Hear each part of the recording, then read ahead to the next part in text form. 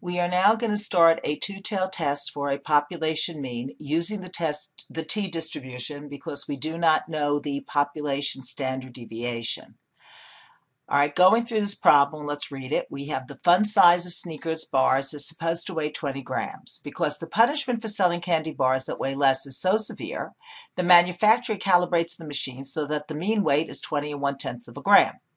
The quality control engineer at M&M Mars, the company that manufactures the Snickers bars, is concerned that the machine that manufactures the candy is miscalibrated. She obtains a random sample of 11 candy bars, weighs them, and obtains the data shown below. Should the machine be shut down and calibrated? Because shutting down the plant is very expensive, she decides to conduct the test at a 1% level of significance. Now, reading this particular information, we have to determine, is the null hypothesis going to be one tail or two tail? And the reason we're making a two tail is because she wants to determine if the machine is not calibrated correctly. So if the mean weight is significantly greater than 20 and 1/10 or significantly less than 20 and 1/10, she would recalibrate the machine, which means that we have to have a situation where we're going to have a two-tailed test that we're going to use not equal to for the alternative hypothesis. Therefore, the null hypothesis should read that the mean should be equal to the 20 and the 1/10, which is the number that we have for the mean of all candy bars.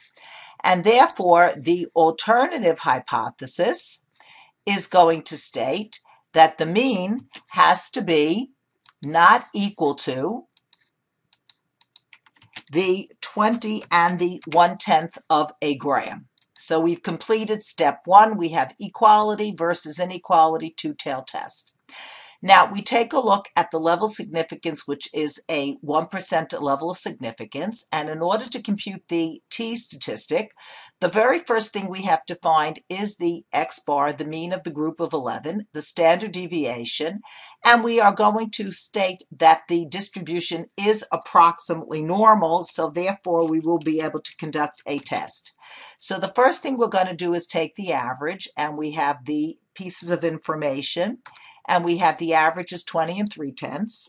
We want the standard deviation for the sample. So we have STDEV.S because it's a sample standard deviation. And let's say we did not know how many pieces of information there were. So we're going to go to the formula that says we're looking for the count. And let's go back there so we can get it. And we click on the count. And we want the count of that particular number. Now, going through that information, let's do that. Okay, so now we have that, and we take a look at the distribution, and when we compare, look at this, we graph it, we're going to notice that we have an approximately normal distribution. So since we're using the t statistic, we want degrees of freedom, which is equal to n minus 1, which gives us 10 degrees of freedom. And before we can calculate the t statistic, we have to find the standard error. In other words, the standard deviation for all groups of size 11. So we take our standard deviation and we divide that by the square root of the sample size, which is 11. And we have our standard deviation. And now we can calculate the t statistic for this group. And remember, we're going to do it the same way we calculate the z value. So we start with open parenthesis. We take the x bar minus the mu, which is the 20 and 1/10.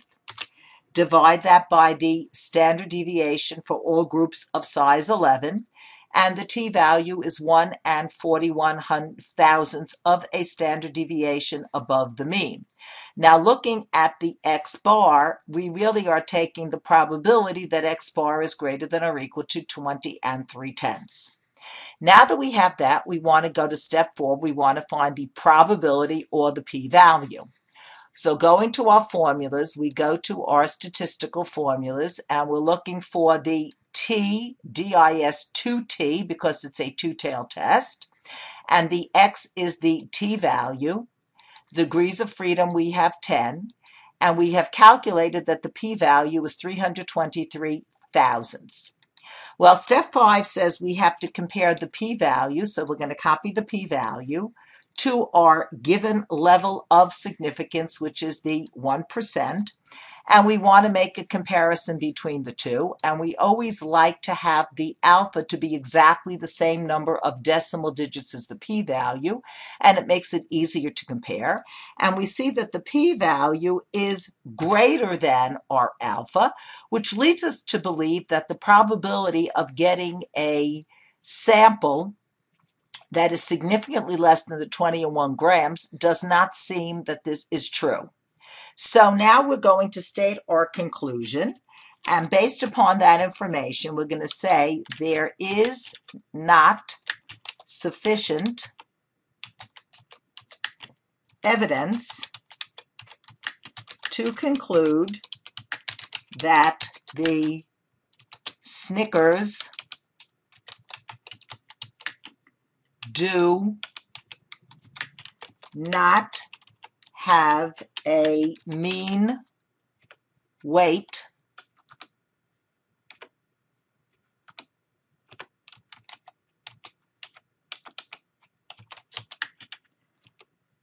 of 20 1/10 grams at